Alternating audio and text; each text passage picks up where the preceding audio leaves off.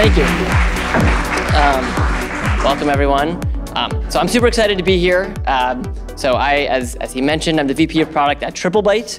So what we do, Triplebyte, our mission is to build an open and valuable and skills-based credential for all engineers across the world and find them great jobs at awesome companies. So we technically screen engineers ourselves. It's all background blind, and we do that and give companies the tools to find and hire really quickly these awesome engineers. So that's what we do. But when we're really successful is when our companies actually have not just great candidates, but great employees. And part of that is great engineers are good at aligning with product teams. So this I think, topic is really important to us as a business, but it's also important to me. So I think a quick kind of personal anecdote. So I've been at Triplebyte for about 2 years. And when I started on my first day, I came in, I was ready to start PMing everything, right? Do the sprints and write the specs and all that. And then I kind of looked around and realized nobody here has ever worked with a product manager before. So kind of started realizing that. And then later that day, I had coffee with a senior engineer, and he, we sit down, he looks at me like, Aaron, you seem like a good guy, but why are you here? And so, it was kind of a wake-up call of realizing that it's not obvious how we all work together, and there's no exact playbook for this. And it kind of was my realization that this is a really important topic. So with that, I wanted to quickly ask the room, raise your hand, so the analog version of polling, raise your hand if you feel like you have perfect alignment between engineering and product. Oh, yep, all right. I was about to say, if you raise your hand, you're probably lying to yourself. So, but obviously, most of you didn't raise your hand, so I think we have our work cut out for us. So with that, I wanted to give a round of applause for our panelists to come on up.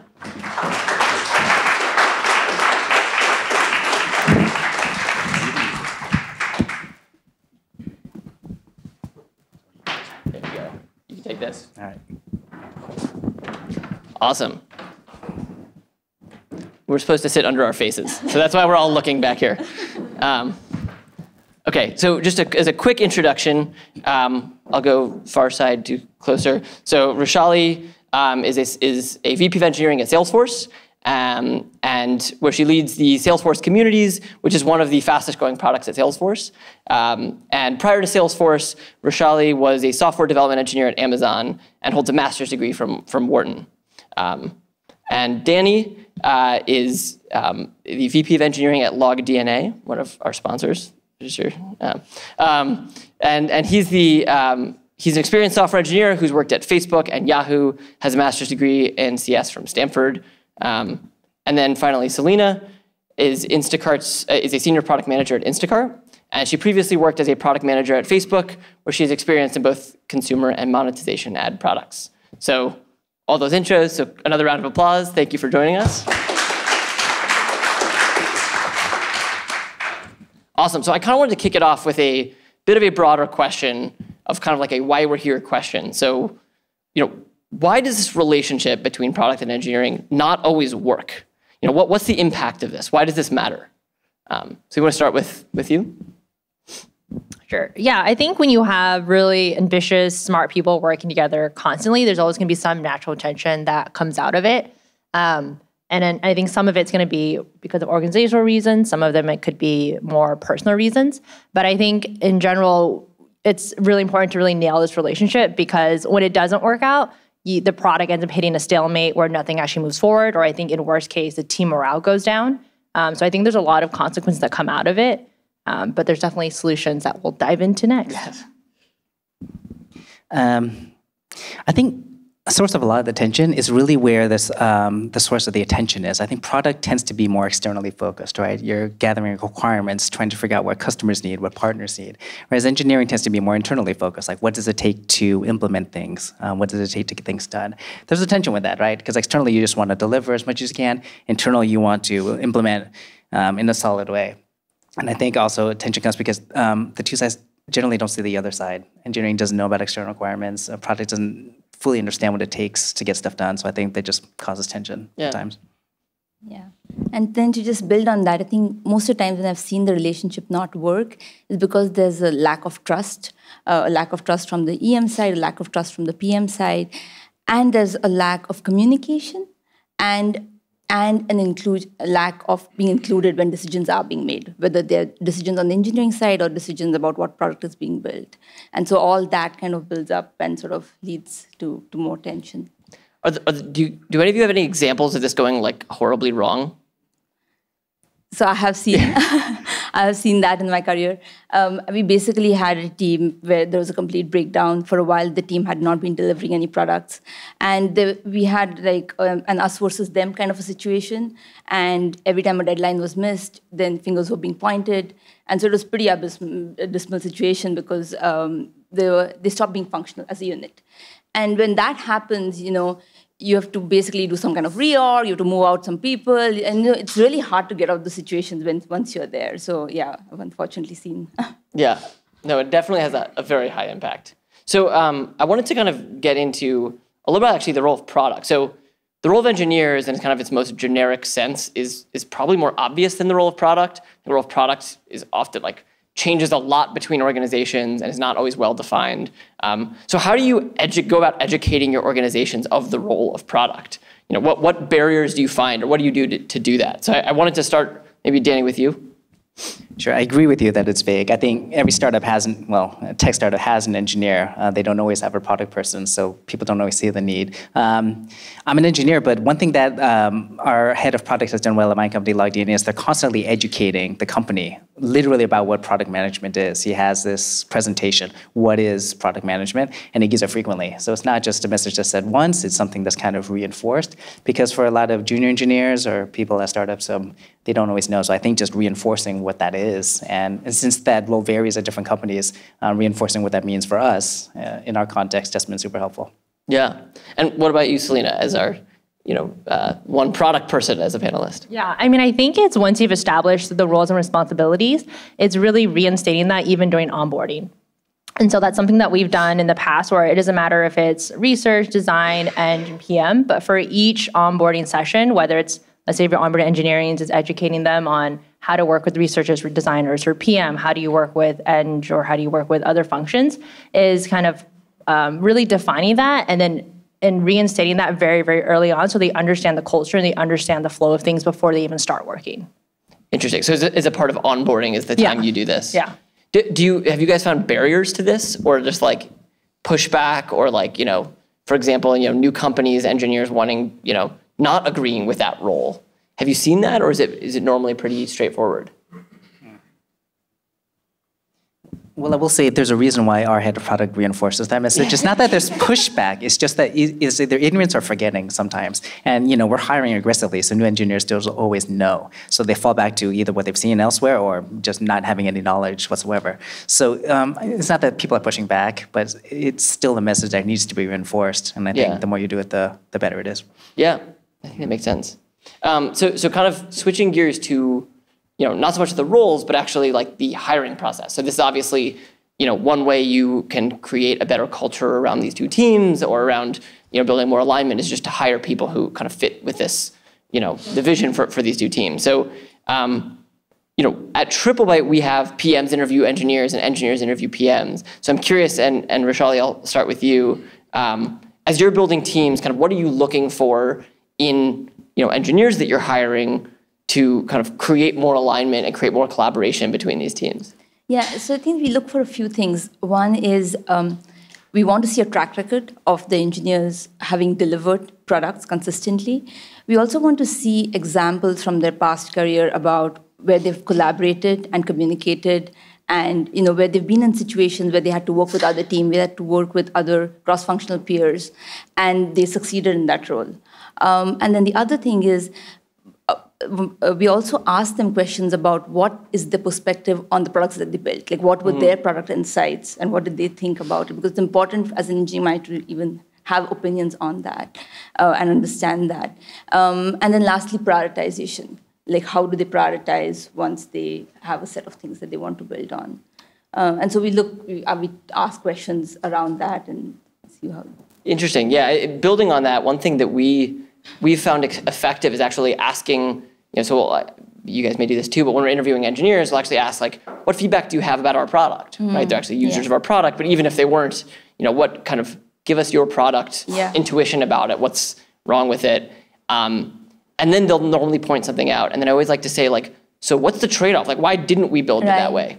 And so I think that getting to like some product or user empathy, again, I'm talking from as a product person interviewing engineers, getting some of the product or user empathy is a good sign that like that will work well when the product manager and engineer are, you know, disagreeing on something. So then what about hiring? So think about engineering managers. I think many people here are engineering managers. So that's a really kind of critical role. It's like this node in the organization of like, you know, engineering managers are working with all the engineers, but they're also the kind of teammate and point of contact with the PM. And so kind of really critical in this. So how do you think about hiring as you get big enough, hiring that kind of role? And I put it back to you again, Rochelle, just especially since Salesforce is really big and right, you've done this a lot. I think it again comes back to, so, you know, they of course have to be technically strong, but it does come back to them being able to collaborate and work with other people and work in an environment where they may not have full control, but they are still able to get things done. They're able to influence their way through things. And so we are looking for examples of that. And other than that, you know, having a perspective on the product that they're building. So it remains the same even if you're looking for engineering managers at a higher level. Do you have product teams interview them? I mean, are you how heavily is the interview panel kind of made up of product versus engineering? It's a mix. So we do have PMs actually interview engineering, and I feel that's a very important part of the process because PMs have their set of questions that through which they figure out if the engineering person would be a good counterpart to work with. So that's important too. Yeah. Danny, do you want to fill in on this too? I mean, just to be totally honest, I find this really difficult. Like that engineering manager, product manager relationship is really key, but it's also a really hard thing, personally, I find really hard to evaluate for an engineering managers for various reasons. One, as an engineer myself, it's easy for me to evaluate them on the dimensions I care about. And because of the role of the PM changes in different contexts, it's also hard to figure out if, you know, they're used to one context and whether they work in the particular context of my company. So I actually prefer to promote within because of that. It's not the only thing you have to be able to hire externally, but when you promote from within, you know that who can succeed within the culture that you have there. You know what the role of product is and whether they interact well with that. So I know you're asking the question, how do you hire on these qualities, but I actually find it easier to hire, to promote from within for this reason. Kind of a dodge, but yeah. Yeah, I mean, so I'll dig into that. So what are signs that your team members are kind of in a position to step up into that role, whether it's a tech lead or at EM or like, how do you identify that opportunity? Well, at our company, and I'm sure at most companies, the PM isn't solely interacting with just the EM. Right. So the engineers are interacting with product. So you actually get a model to see how they're dealing with product already, whether they have a product-focused mind, whether they're willing to, take external considerations, and just, how they interact with each other personally. So just that model is already happening. So it's just kind of furthering that, yeah. Do you wind up setting up kind of situations for them to kind of excel with product managers? Are you kind of looking at that in that way, or are you just in the background? We're a startup around 70 people, and so our PMs, we're at the stage where the PMs have to be pretty in the weeds. So they're all pretty much interacting with individual managers all the time because the projects are small, and so they just have to. So it actually doesn't take work on my part to make that happen. Just out of necessity, it has to. But that's kind of how things have been for us. Yeah. Interesting. Yeah. So I actually wanted to, so we've already now talked, it's very hard to avoid the topic of culture, which I think we've already kind of brought up in a number of pieces here. But I wanted to kind of dig into that. So I've already heard a few times the natural tension, right? So there is a natural tension between engineering and product and EMs and PMs in the day-to-day. So how do you create a culture that works on that? Maybe it's not a problem. So I think it's, maybe it isn't something to solve, but how do you kind of create the right atmosphere? What's the secret recipe to that culture thing? So I want to just start with you, Selena. Yeah, I think for tension, there's probably two broad categories. There's one where it's just personal tension, and that could just be making sure that you have empathy for each other, bringing each other along the journey, having good communication and expectations. I think the second one is probably going to be more stemmed on the organizational structure. And what I mean by that is, especially when you have conflicting goals, or basically what makes each side successful is different. So an example could be if on product, they're goaled on growth, and on Eng, they're goaled on, let's say, quality. I think in some situations they actually come in conflict with each other, so it becomes really hard to align what it is that you're trying to do because one might directly conflict with the other. So I think a lot of it is making sure that you have one goal, one shared goal, so that everyone's incentivized to aim for the same thing. So it's not a question of what is it we're trying to achieve, but rather what is the best way of doing that. And so the conversations you have are much healthier. And in that case, some of the conflict actually might be good because it's just like healthy discussion and conversation. Yeah, do you have examples of having used that before, been a part of that? Yeah, I mean, I think like just like the example I gave a lot of times for product, if like quality isn't as big of a focus area, it's actually instating product to be accountable for that too. So it's like the goal could be we have let's say like growth of 10%. Increase of, let's say it's like DAP, but then you have like zero, you might have tiers of issues. So it's like you have zero of these, we call them unbreak-nows, but like 0 issues that happen. And like both sides are accountable for both of those metrics. Interesting. So I guess I'll throw this back over to the engineers on the panel. So how do you, so I guess it's kind of the same question. So how do you, what's the secret recipe here? But I'm curious, in the aligning goals, how do you both grow and also ship great code? Well, I'll take a stab at this, but I like that answer a lot. I think aligning the goals is really important. And like I'll give a flip example. Like I have seen places where engineers are assess stuff of like how many lines of code they write, or how many bugs did they fix. It's purely operational, right? And it has nothing to do with the product itself. So making their goals the same as the product's goals, shipping a product in a certain way in a timely fashion. That type of alignment is really important. I just want to echo what Selena's saying. I think that's really important. And it may sound obvious, but I have seen engineering orgs where that doesn't happen. If you just create on lines of code, then it has nothing to do with alignment. So, but what about quality, right? So lines of code, right? Like I think it makes sense, right? Like if you can write it in fewer, that's maybe good. Yeah. Right? But then, what about quality of the code? Well, one thing we aim for in our org is basically 1/3 of the engineering goals. Each engineer's goal should be product focused, and then the other 2/3 are engineering focused. That's kind of the ratio we look for in their regular reviews, and those 2/3 tend to be around things like stability, reliability, quality, things like that. That's how we do it. It's a model. So just to dig into that, I think it's really an interesting, maybe different model than other folks. What does it mean to have like thirds of goals for every engineer? I mean, just to be super specific, if you have 3 goals for the next half year, one of them will be the product you're going to ship, and then 2 of them will be around stuff like, code quality, stability, maybe mentoring and different things like that, non-product focused things. Interesting. So, yeah. Yeah, one thing we do is that when we have our monthly reviews where the team is presenting what they've been working on for the previous month, one slide is around the features that they built, and then the next 2 slides are actually around quality, like how many customer cases came in, how many investigations, how many bugs. And so, that emphasis is always there, and the PM and the EM are standing together and giving that presentation. So it's very clear to the PM organization as well that quality is important. It's one of the things we look at, not just the features that are shipped. Interesting. So you actually are saying the PM and EM are standing together giving a presentation, and that involves both the quality metrics or stability or kind of the engineering side metrics and the product metrics. Yes.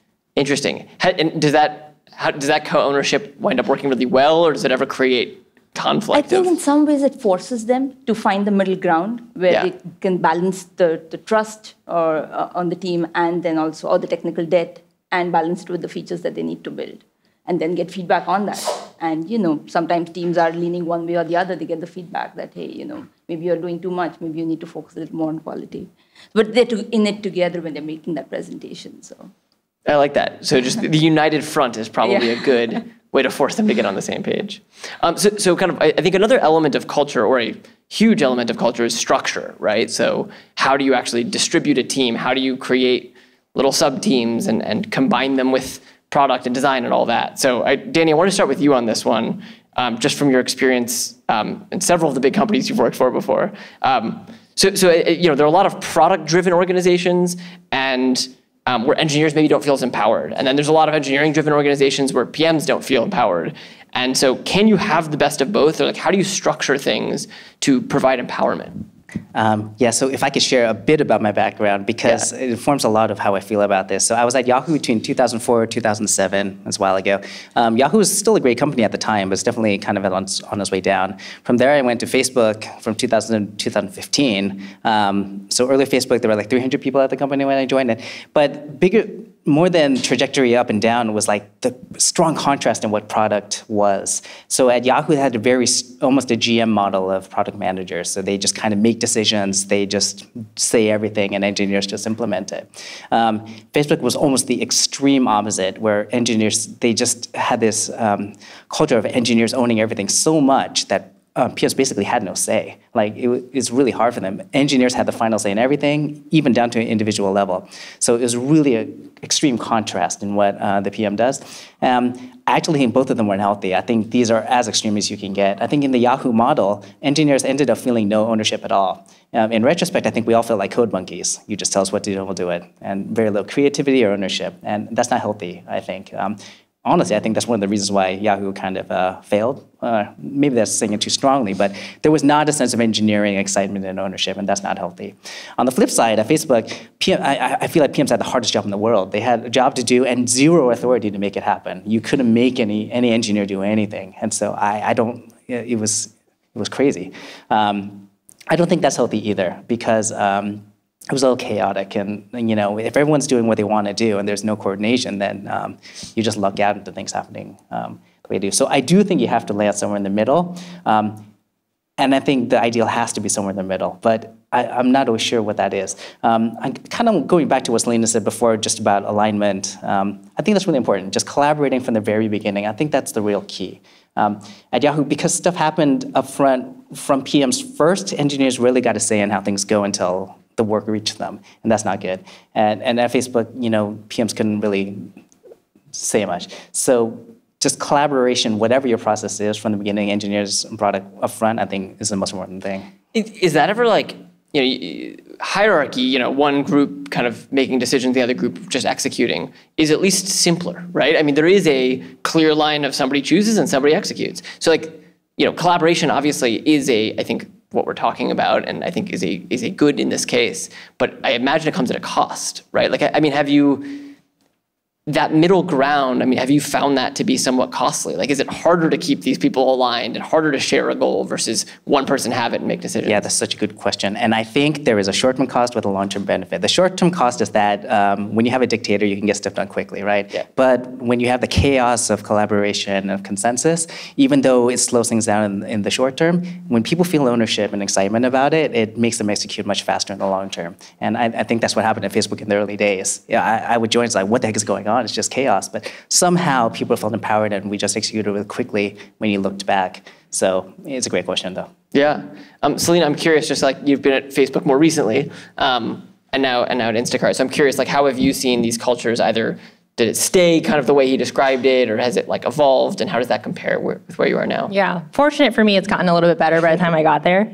But I will say that I think there's two parts. There's when it's an organizational side where just from top down, the culture is a lot harder to change, for one person. But I think there's some things you can do to just take one step at a time, and that's just asking for a seat at the table. So it's whether you're engineer or PM, if there's meetings that's happening that you're not part of, but you think would be important for you to be part of, it's just asking to be part of it and saying hey, can I just observe? Can I be a fly in the room? And I think the biggest thing is just having context, because I think to Danny's point, it's in the end, it's there's a short-term cost to it, but in the long term, the product, the quality, the solution you're going to have is so much better, because everyone who has different assets, who has something different to bring to the table, has full context. And I think that's the most important thing. When you just hand something from from product to design to then eng, then there isn't context the entire way through, and then a lot of information just gets dropped off along the way. And so just your original vision is going to get slowly discounted by the time you get to the end. Whereas if everybody has that full context, you can, as you go down the path, everyone will just add more to it. And so at the end, it's going to look better than what it started off as. Yeah, no, I think that's actually a great point, which is, it's what do you do when you're in the situation that we're talking about, but the culture isn't the right way, right? Some of us are in positions to absolutely change that culture or affect it or dictated or whatever. But some of us aren't. And so then what do you do about it? And I like that asking for the seat.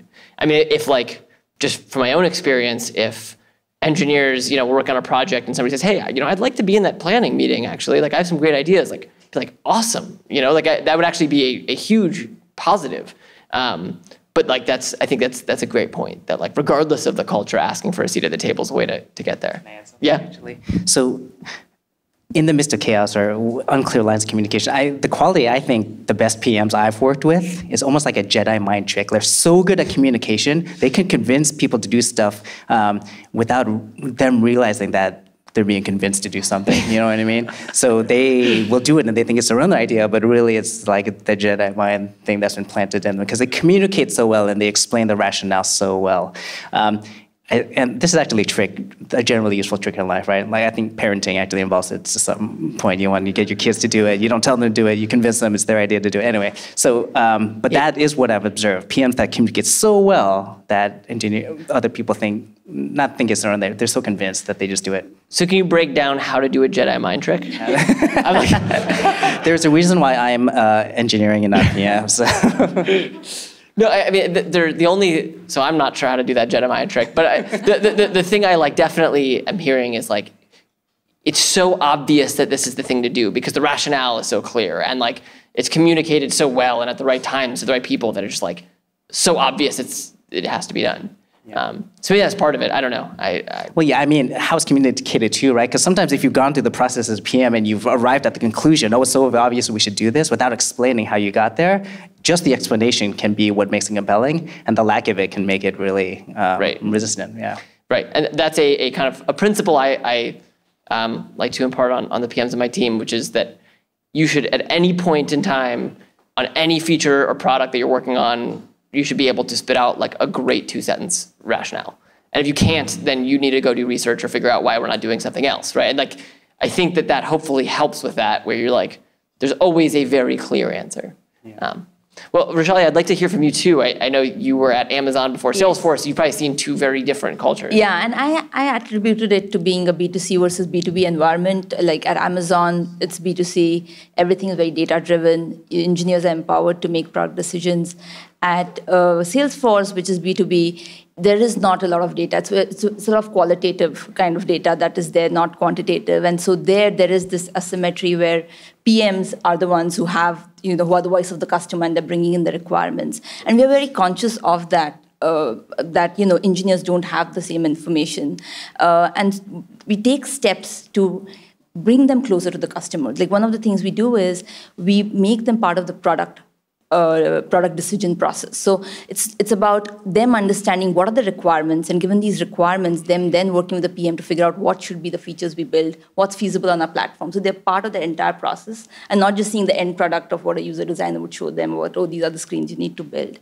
So we do that. The other thing we do is we bring the engineers in front of the customers. We ask them to talk at customer conferences or partner conferences where they can interact with customers and have a better idea and appreciation for the customer needs, how they use the product, and have that empathy for the customer and for the role that the PM is playing for them.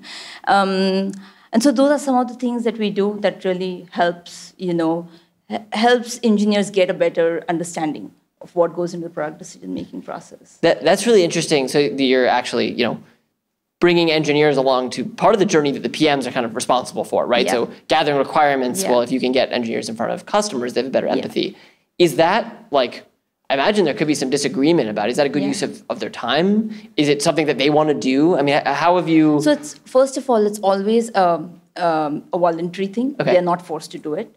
And the ones who are most interested in doing this, mostly the senior engineers, are the ones who are usually interested because, they are technically strong. They can build things on the platform. But now they're interested in knowing, okay, what else can we build? Can we extend our platform to the next level? And so for that, they are curious to know what is it that our customers want. So, yeah, it's completely voluntary, but we do see a lot of engineers very interested in trying to understand what our customers want. Yeah. So a kind of related question that's kind of raised is, how does a company, so not the product and eng culture, but how does a company culture, right, whatever that is, affect how the dynamic between the teams? And I what you were saying raised the example in my head. So I used to work at Tesla, And that is a place that is a top-down culture, right? That is Elon makes decisions and we all do them. So that, I think is created an environment where you certainly have engineers trying to just kind of cover their asses and PMs doing the same thing, and you wind up with a adversarial kind of relationship. Not all of Tesla's that way, but that was certainly some of the kind of effect of a top-down culture. Have you guys seen things similar to that? Like how how Facebook's kind of culture of speed and, and move fast and break things mantra, or how that has affected how these teams work together?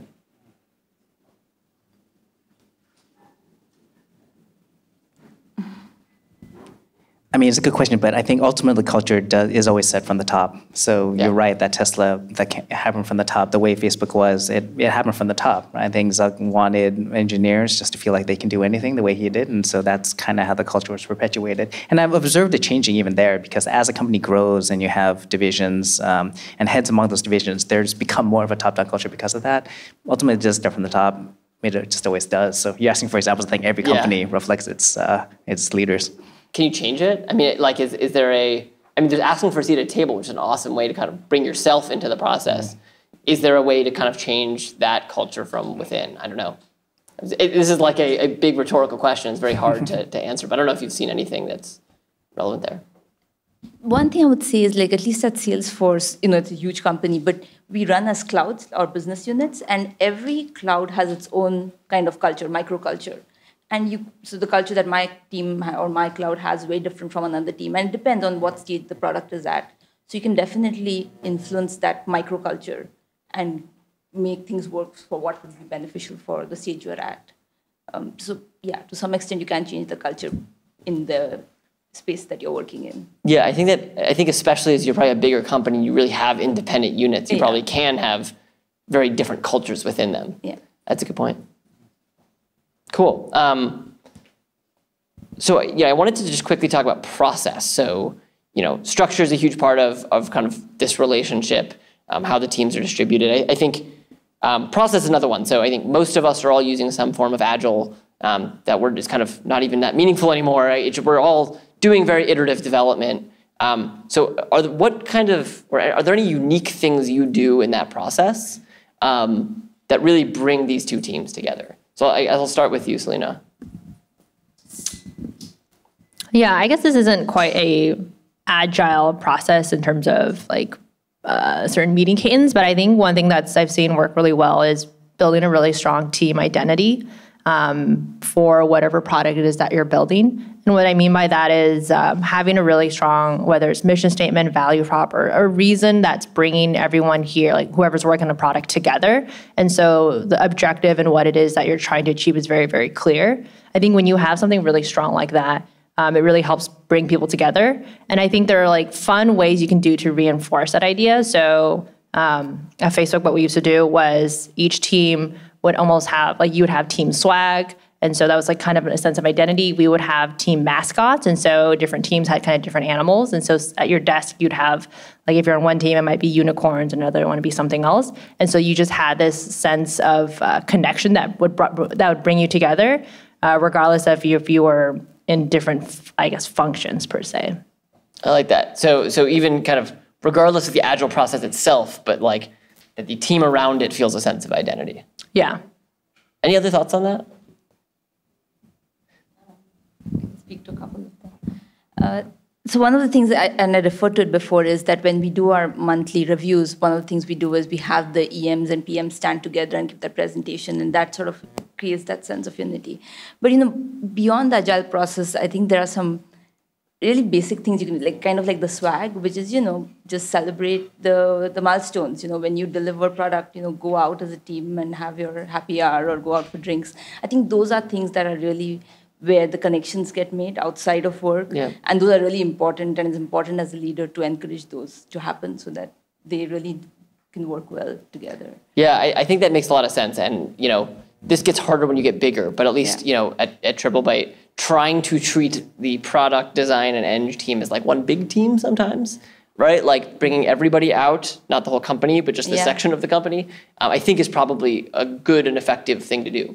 Right? I mean, this is the group that's going to have to work together. So we're running up on time. So I just one quick right before this, one quick question, just to kind of leave folks before we get to these questions, which is like, if you were to leave everyone here with one piece of advice or insight about how to align the product and engineering teams, what would that be? We can start with you. You have the mic.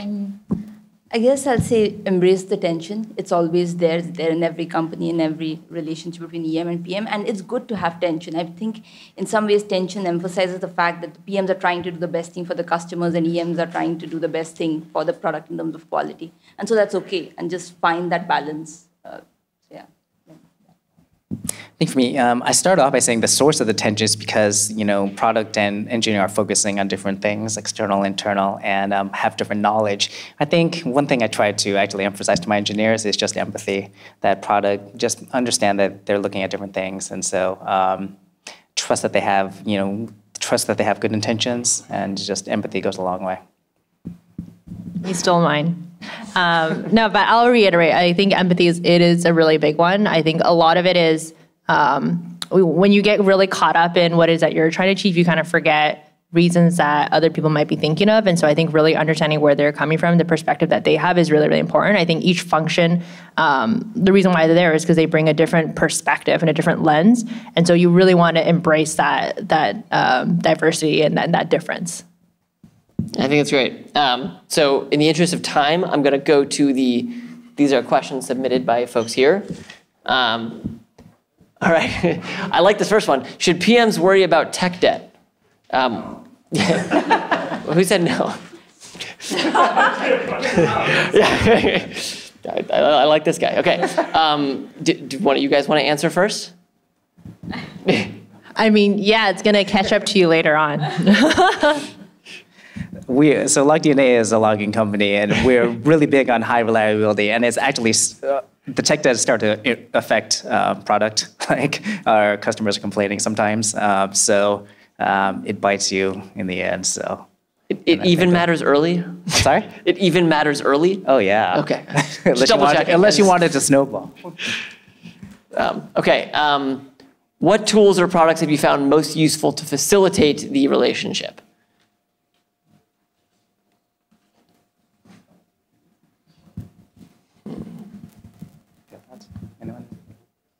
We have an internal tool, so I probably shouldn't speak about that. Well, what does it do?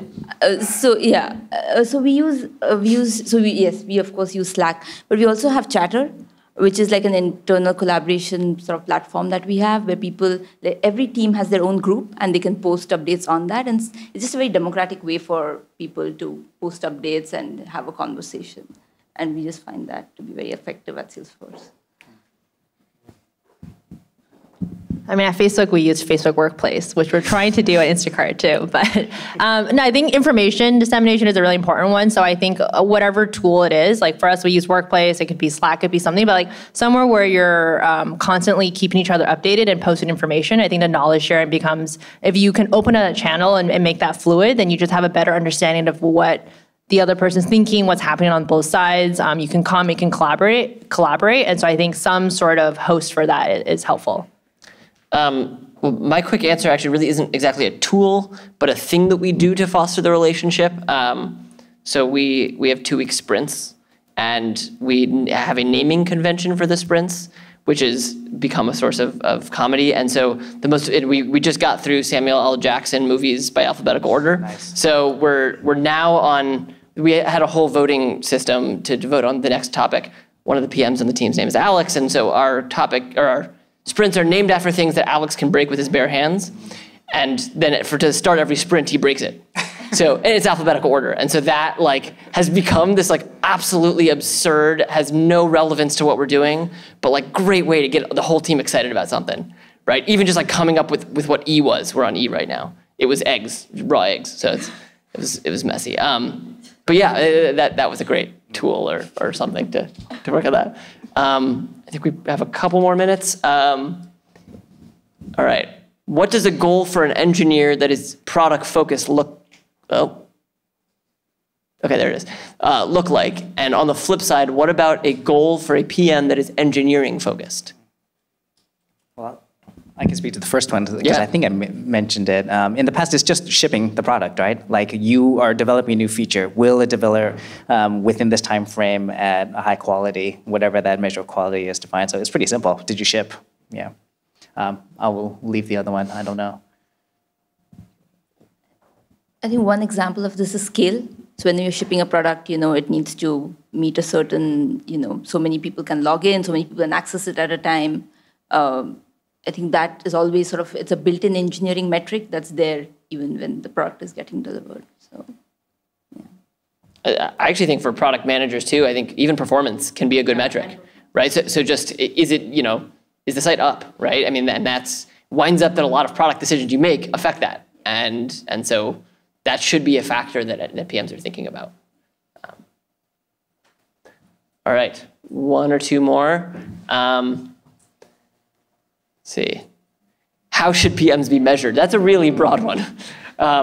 Probably depends on the company, the product, actually everything. Yeah, did you want to elaborate? Can I ask another question? Sure, let's skip this one. Yeah, it's gone. I want to go to one of the first topics that was brought up. How do you define product management? What is the role of product management? People want to take it, or do you want to start? Me? Well, like I said, it varies a lot, right? For some, it's the GM model. For some, it's the collaborative. It's kind of up to, I guess, the leadership of the company to decide which model you're going to follow. Our VP of product just set the model at our company, so that's kind of how it happens. And what is the model?